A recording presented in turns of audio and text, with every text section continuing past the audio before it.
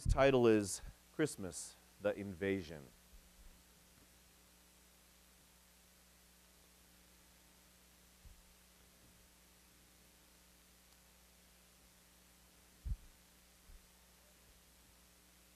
Today is our annual Christmas cantata. We've been singing the same song. It's a great piece of music by John Peterson. Very, very beautiful, I think. But I hope you don't listen to it just as music. Please listen. Don't listen to it as a performance. We're here and we're going to say, oh, that was nice, or our friends did a good job, or that was beautiful. Don't listen to it just as music, but I hope you listen to what the music is actually saying. And I hope that you'll think about it. And I hope that you'll ask yourself a question: what does Christmas mean to me? In your heart. What does Christmas mean when you think of it?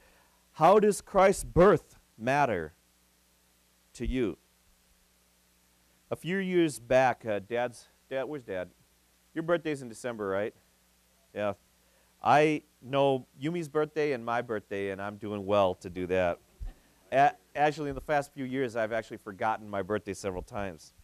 A few years back at Dad's birthday party, I asked my little iPod, what is the meaning of life? Because I thought that's the best place to look. No. I asked my iPad, what was the meaning of life? The number 3 answer was, it's a number, 42 exactly. I don't even recall what the number 2 answer was, but the number 1 answer was amazing. It said something like this, and I wish I had the exact quote, but it was so astounding. I read it out loud. We were all just blown away by this. You ask your iPad, what is the meaning of life? Listen to this. You've never heard it said this well before.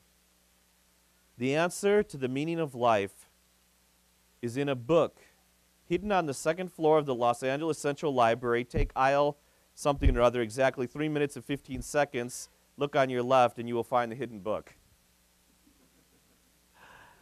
I had no idea what that was, and I've tried to redo that search, and it's never hit on that one again.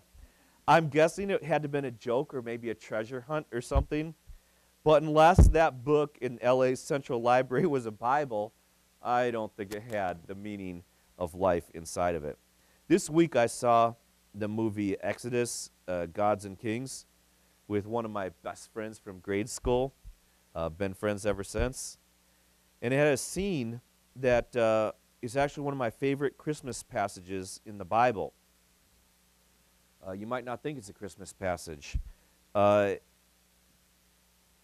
You all know the story. Pharaoh is holding the Israelites as slaves, and Moses was instructed by God to get them out of the country. And a series of plagues happen, and Moses won't let them go. So God sends this angel of death. God sends his wrath upon Egypt, and the firstborn child, every firstborn child dies, including Pharaoh's own son, which is very, very sad, and the movie was very heartrending. However, God had a provision for the Jewish people, or actually anybody. You didn't have to be Jews.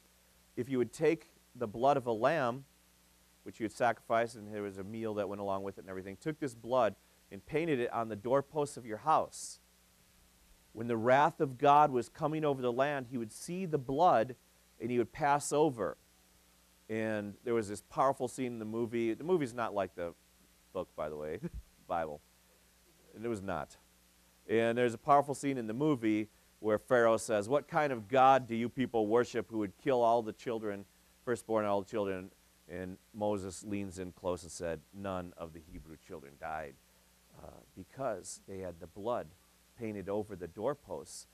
And I said this is one of my favorite Christmas stories, and now you're thinking, wow, Dan, what does this have to do with Christmas? Well, the thing is, when I saw that, I saw the blood of Jesus Christ.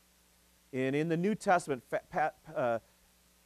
fast forward a few thousand years, and this is before Jesus Christ begins his public ministry, and John the Baptist has the attention of the entire nation. And everybody's coming down to the Jordan River to hear him preach and to be baptized, and Jesus arrives on the scene. John the Baptist looks up. I imagine he's standing in the water. He looks on the riverbank, and there's Jesus. He points to everybody. He says, behold, the Lamb of God who will take away the sin of the world. And a lot of modern people think, oh, lambs are cute and fuzzy, just like Jesus, No, what he was saying is, this is the one who will be sacrificed.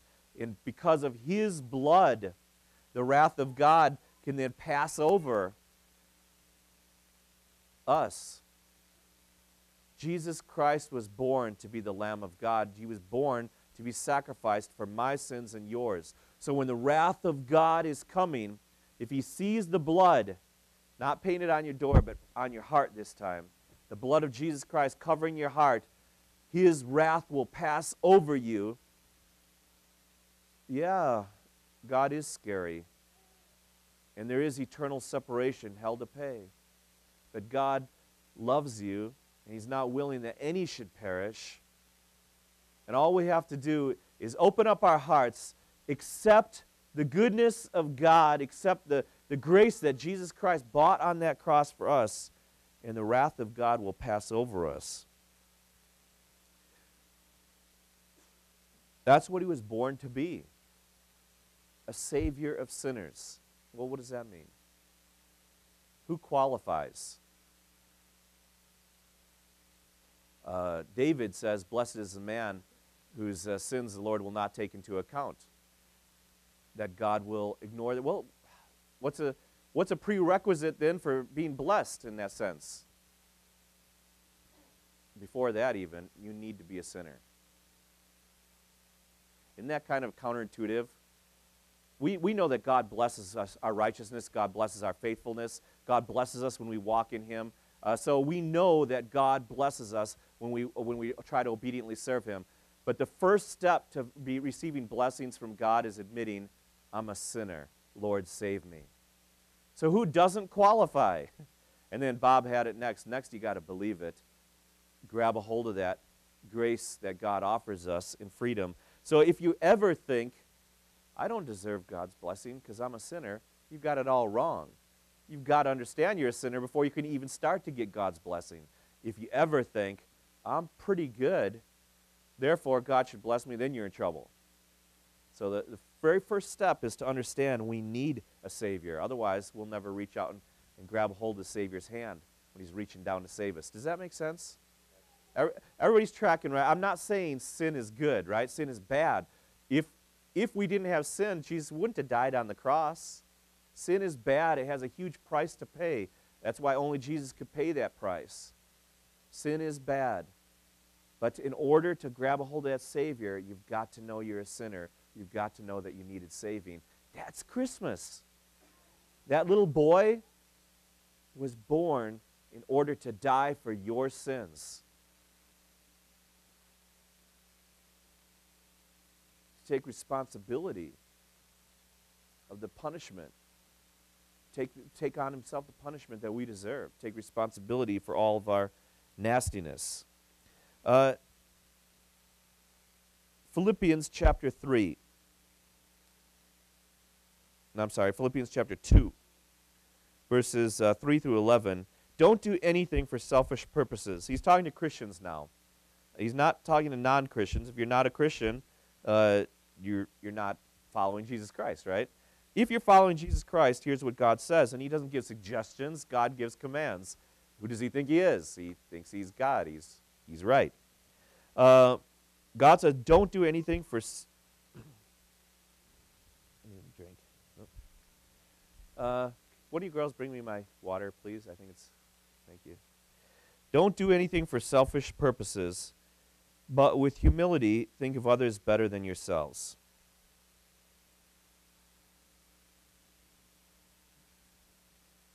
Jay, I got you up here so everybody can see your pretty dress. Thank you, honey.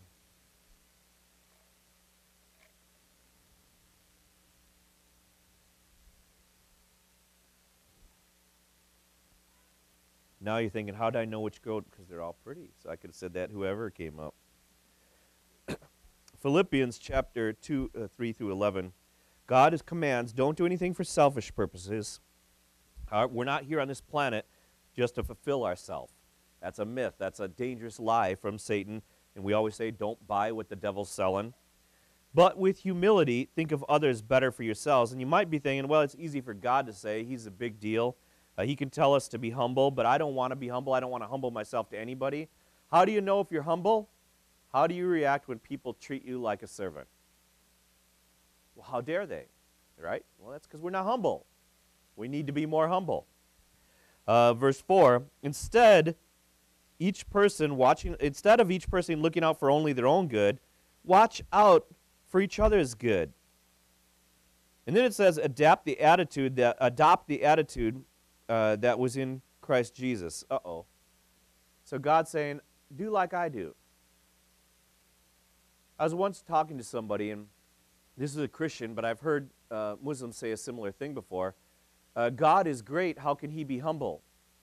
And I said, well, God is great, and there ain't nobody more humble than him. He's the best at everything, and he's the most humble of all. Jesus Christ humbled himself even to the point of death, even death on a cross. Jesus Christ humbled himself to even be born in a manger. So it says, adopt the attitude that was in Christ Jesus. Though he was in the form of God, he did not consider being equal with God something to exploit, but he emptied himself by taking on the form of a slave, and by becoming like human beings when he found himself in the form of a human. He humbled himself by becoming obedient to the point of death, even death on a cross. You know, a Christian ought not to say that God is not humble, shouldn't he? That was just way out of line. Therefore, God highly honored him and gave him a name above all names, so the name of Jesus everyone in earth, in heaven and on earth and under the earth might bow, and every tongue confess that Jesus Christ is Lord, to the glory of God the Father. So our God is not only glorious and high and lifted up, he's the most humble of all. He set aside his glory. He emptied himself of all the prerequisites, all the honors of being God. He left the glory of heaven, and he was born a little baby that was dependent on his mama to wipe his drool in his behind, who needed his diapers changed, who needed to be burped. He was probably passed around. He probably had his cheeks grabbed by all the aunts and uncles, right? Everybody smooching him. He grew up for the purpose of dying for you. How dare we take Christmas casually? How dare we live inappropriate, unthankful lives? Jesus died for you because he loves you, and he wants to be with you, and that's what Christmas is all about. Amen. And the Old Testament speaks of the coming of Christ. The prophet Isaiah said years before Jesus was born in Isaiah 9:6, for to us a child is born, to us a son is given, the government will be on his shoulders, and he will be called, listen, he will be called, this is a prophecy of a baby that's going to be born, he will be called Wonderful. He will be called Counselor. He will be called Mighty God. What? A baby is going to be called Mighty God? He's going to be called Everlasting Father. What? He's going to be called Prince of Peace. This is your God. This was prophesied in ages past. That's quite a baby. He came the world to bless. When Christ was born in a lowly manger, something huge was going on, something so momentous, so important, so beyond conceptualization that it was impossible for the human eye to take it all in. If you saw it, you would not have been able to know what you're seeing. It was beyond the power of the human mind to fully grasp. Like the TARDIS, it was larger on the inside than on the outside.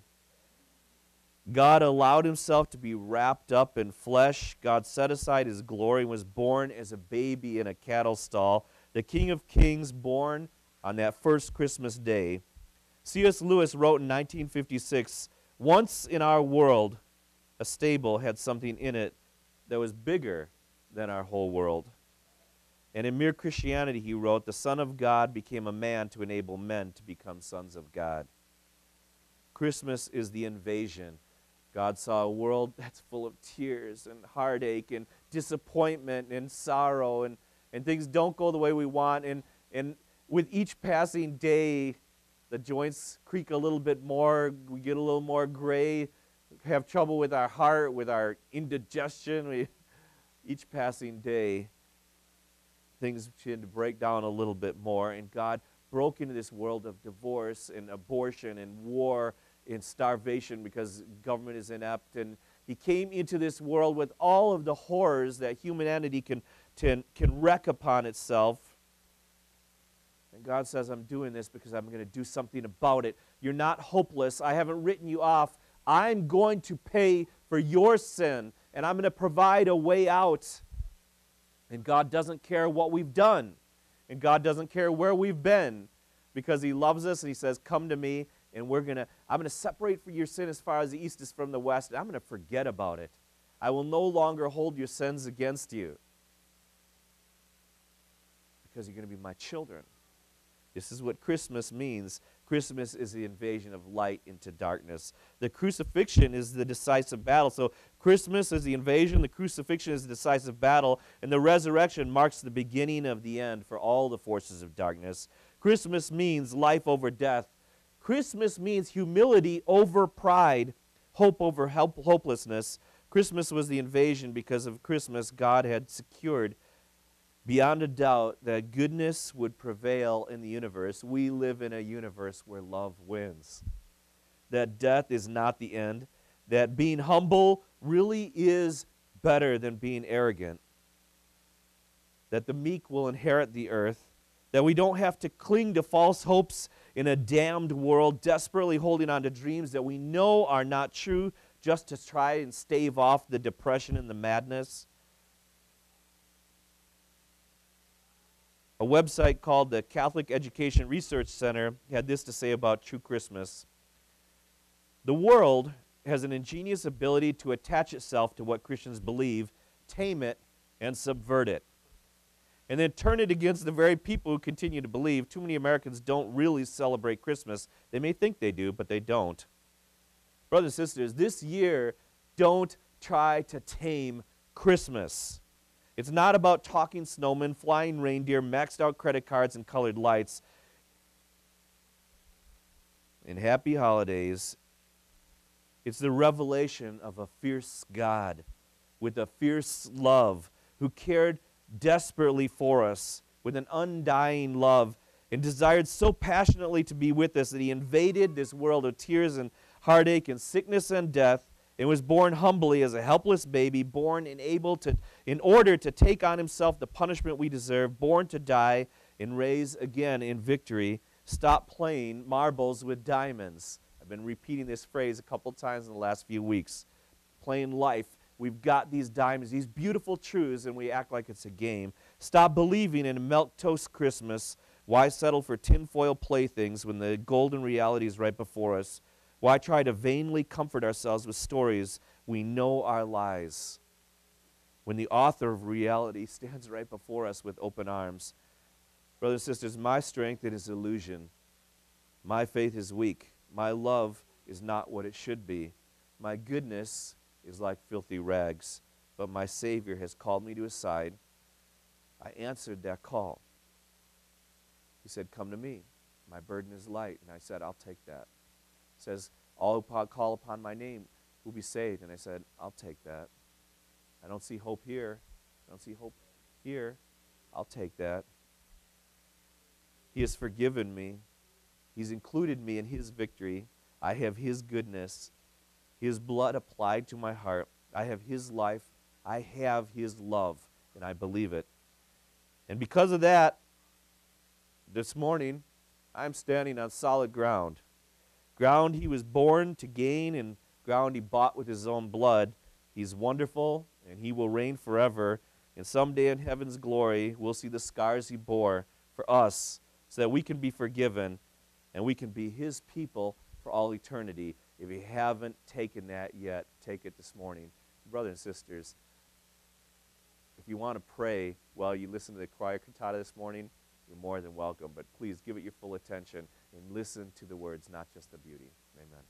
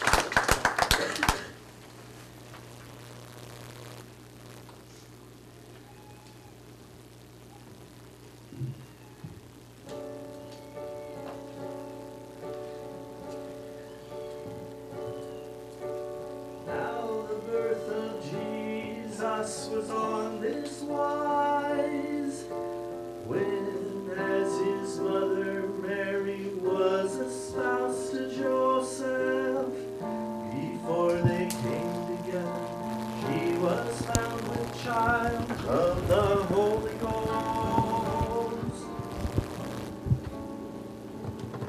Then Joseph, her husband, being a just man,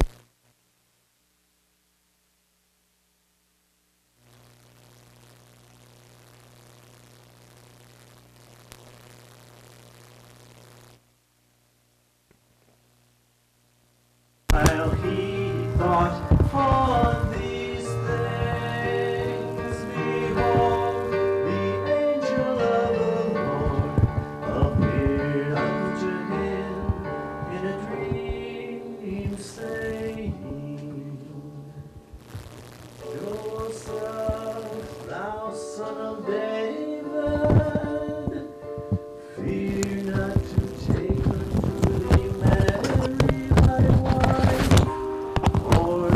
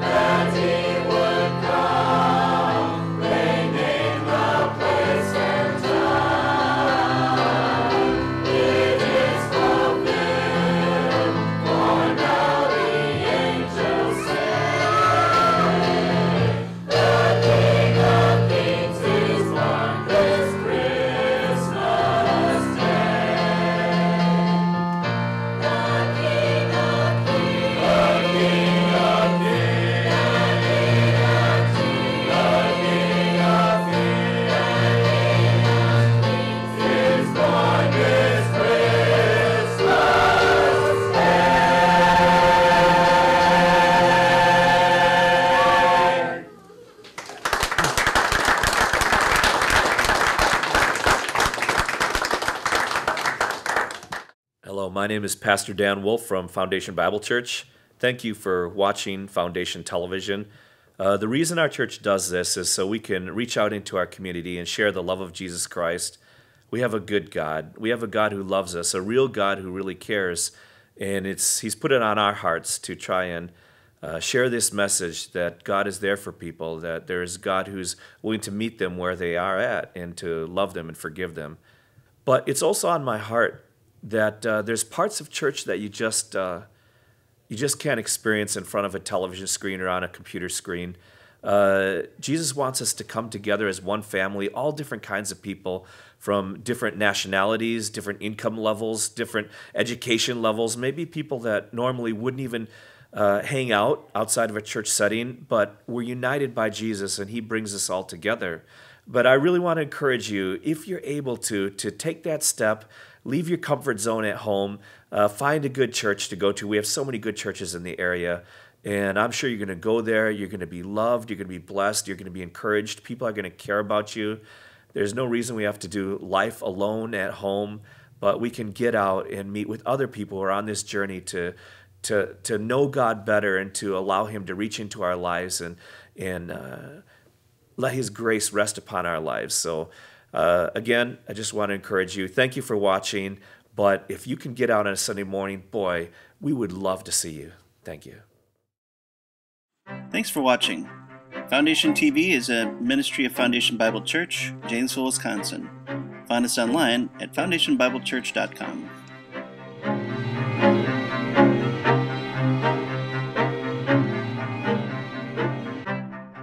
Foundation Bible Church, inconveniently located 2 blocks northwest of the Janesville Athletic Club.